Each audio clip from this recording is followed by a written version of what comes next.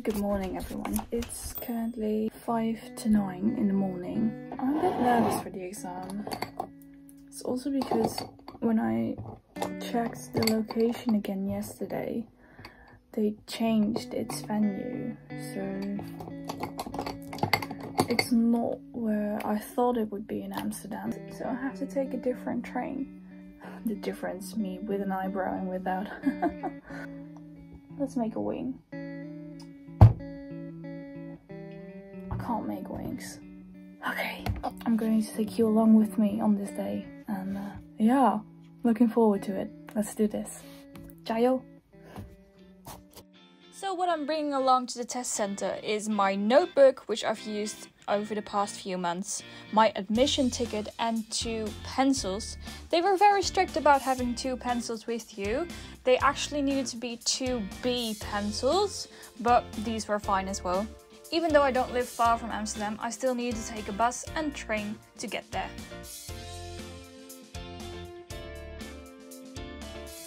I arrived a bit too early, around half an hour, and waited until the school opened. Luckily I was not the only one, as you can see, as a lot of people were taking the HSK test today.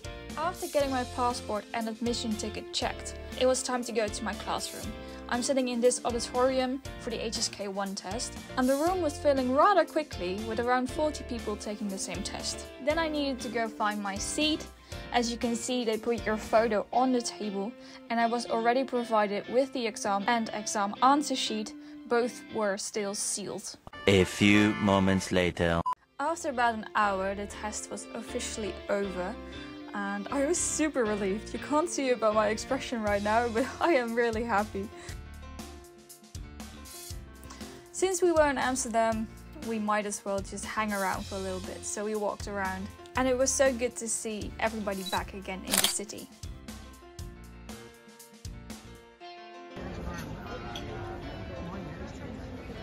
Hi everyone, I'm currently back at home, and yeah, well, the test went absolutely amazing. I don't know, it just went really well.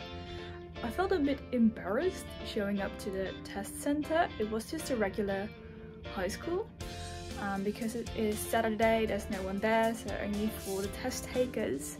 There were like 40 other people who were taking the first test, so that's a good thing, because I thought I was the only one, that everyone just skipped HSK 1 and went straight on to 2 or 3, so that was nice. But the test went super well. I understood everything. Whenever I saw the words on the exam itself, I just wrote down the translation right away. So whenever I heard that, I was like, yes, that's the answer. It just went super fast. I got like 15 minutes for the listening part, and then 17 minutes for the reading part. But I did not need all those minutes for the reading part, so I feel relieved. It went really well. So 40 questions. If you want to do the same thing, 20 questions each for listening and for reading. There's no writing, there's no speaking. Definitely recommend this test. It went amazingly well. So now I have to wait for about a month to see my online score. In about 2 months I can collect my exam and certificate.